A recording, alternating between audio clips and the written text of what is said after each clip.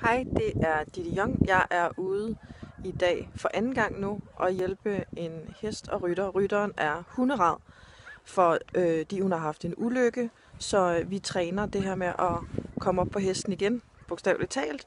Og sidste gang, der trænede vi, at hun skulle være i balance og være i ro i skridt, og i dag så har jeg sagt, så vil jeg rigtig gerne prøve at se hende i trav, og hun er pisse bange, og vi har lavet noget chok-traume-øvelser sidste gang, og kropsøvelser, åndedrætsøvelser, og så ser vi, hvordan hun klarer det i dag. Jeg ved, at der er jo nok nogle af jer derude, som egentlig nok desværre kender den samme problemstilling, og det er der jo råd for.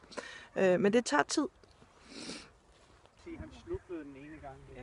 Og når han gør det, det skal der ikke noget ved, fordi han fanger sig selv. Vi har nu aftalt, at Nina, hun skal, han hedder Oscar, skal skridte på langsiden, og så skal hun i trav på kortsiden. Og hun er ikke bare lidt angst for det. Vi har lige lavet noget chok-traumaterapi igen, så hun er stille i af. Og så er hun så sej, så hun kaster sig altså ud i det.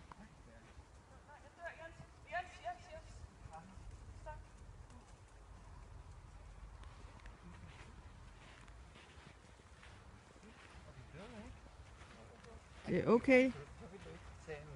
Det er okay. Husk det der, vi taler om. Ja, det ved jeg. Det får du ikke lov til at gøre i dag. Ja, vi dør en anden dag. Vi dør ikke nu. Og husk at trække vejret og hold fast. Det er super. Super godt.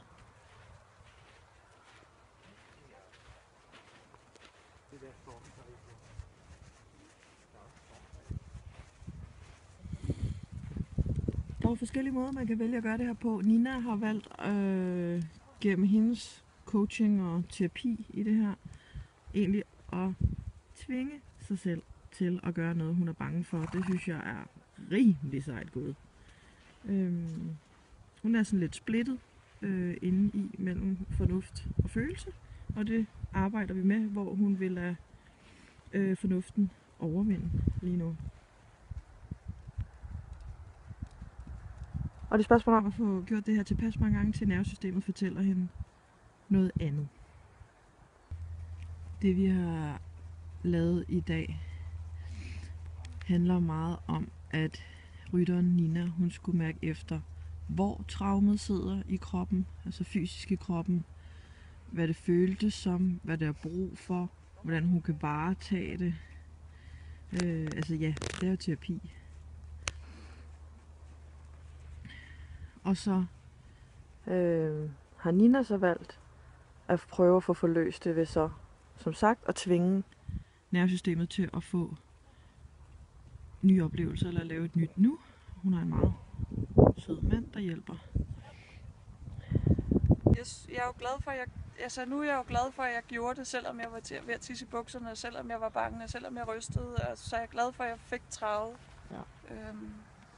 Og Jens ikke stoppede, og du fik os til ligesom at gå igennem det. Men jeg ved jo også, at det kommer til at tage lige så lang tid på den anden side. Ja, det er det med chok-trauma. Det var ikke et quick fix, desværre. Det har været dejligt. Ja, det er dejligt, at du er sej. Men ja. Og han gør det super godt. Det er Ja. bare, det sidder i mig. Ja, og så vi taler om før, det interessante er, at det ikke går i ham. Ja. Altså, hvor alle heste optager jo mange følelser, men jeg mærker, at han er ret upåvirket af, at du sidder der og er skide bange. Fordi han er, som han er. Det er noget andet, hvis du har en sensitiv dreng, Ja. ikke? Men det er ligesom om, at jeg har en eller anden fornemmelse af, at han, når jeg sidder på ham, så prøver han at passe mere på, end han gør, når andre sidder på ham, fordi han Klar. ved, at jeg er så bange. Det er klart. Det var også det, som jeg sagde tidligere, det der med, at han går langsomt, altså han kan finde på at gå langsommere med mig, når det er mig, der sidder, end hvis Jens sidder på ham. Kloge. Ja. Dreng.